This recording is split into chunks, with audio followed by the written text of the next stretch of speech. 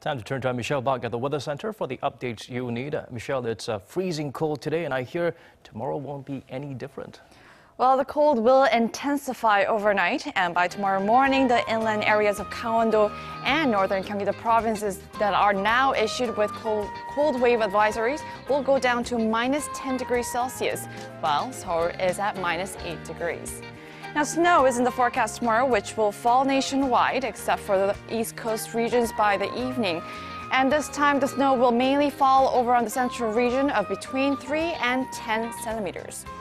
And Seoul will begin the morning at -8 degrees Celsius, while Daegu and Busan will hit -6 and -4 degrees. Luckily, temperatures climb above zero tomorrow, with Seoul making up to 2 degrees, while Gwangju and Busan both hitting up to 7 degrees. More snow is expected this week, but it's not going to be a white Christmas this year because it's going to be partly cloudy on the Christmas Eve and also on Christmas Day.